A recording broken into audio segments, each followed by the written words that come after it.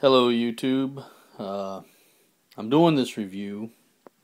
I've never reviewed anything and put it on YouTube because I kind of think it's unfair to take one person's opinion.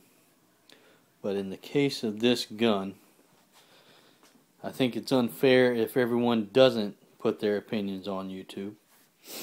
This is the Bone Collector edition of the Remington 887.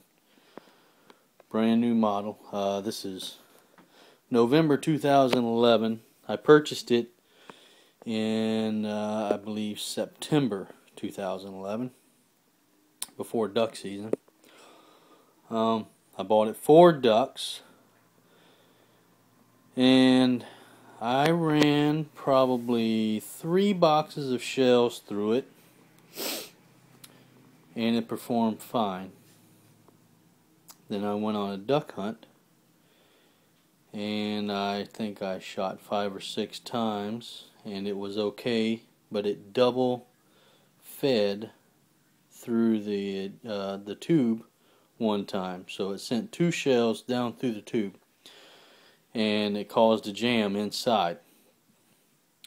The carrier can't push it up, and another one wants to jump out of the bottom. So I came home after that duck hunt, and I just started running shells through it, and the more shells I ran through it, the more it double fed. So I called the manufacturer, not Remington, but the place that I bought it from, and they said I had the option of sending it back and getting a replacement gun exactly like it, or I could get credit and put it towards another one. And they forwarded my email that I sent them to Remington. And the contact person I had for Remington was very professional. Told me they had some bugs in it and it needed to be worked out, or they did have the bugs worked out. And he thought I needed a bolt, a new bolt, and a new trigger assembly. So, the one you're looking at is the old one. This is the original one that came with the gun. Now, the bolt, I can't find any difference between that bolt and the one that is in the gun right now. The trigger assembly, if you look closely, it's kind of hard to tell, but there's a 1 in that little dot. The one that is the trigger assembly that is in the gun right now has a 1 and then an A. 1 alpha in that same spot. That's the only difference that I can find in the 2 trigger assemblies. That bolt that you're looking at on top has misfired probably 3 or 4 times in, I'd say, 100 rounds. So he sent me a new bolt and a new trigger assembly. Now, I took those, I put them in the gun, and I did my part. I ran probably 5 boxes of shells, just ran them through the gun to make sure it would not double feed. And it didn't. It hasn't double fed yet. I have dry run probably 10 to 13 boxes of shells through it. Not one double feed has occurred.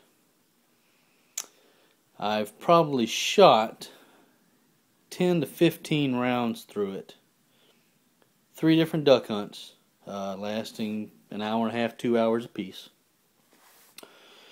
and not one misfire. However, today, just like any other day, I went out, hunted, shot 5 times. No problem, no misfire, no double feed, no nothing. Then whenever I came home, I started cleaning it, started wiping it down, and I could not get this piece right here that's supposed to release the slide. I couldn't get it to release the slide. So I took the trigger assembly out. You pop these 2 pins right here, push them down, trigger assembly pops out. Looks just like this. It just pulls out. So I did that. I took the slide off, I took the bolt out, I cleaned it all up, I put it back in there. And then I had a different problem. As you can see, this works, but I'll take the safety off. The trigger doesn't fire. It doesn't fire. not only does it not fire, check this out. I don't have to do anything for it to just fall back. So, push it forward, and you would think I need to do something. Nope, there it goes. I don't have to do anything. I don't have to push the trigger. I don't have to push the slide release. I don't have to do anything.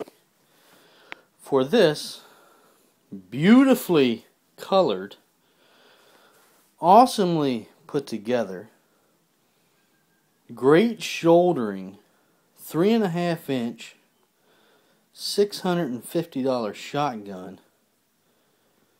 That's basically, well, if you invested about 30 bucks, you can make it into a lamp. And it would be about a $33 lamp. There's not enough metal in the housing in the center there to even sell it for scrap. So it's going back, and I can assure you it will not be replaced with a Remington.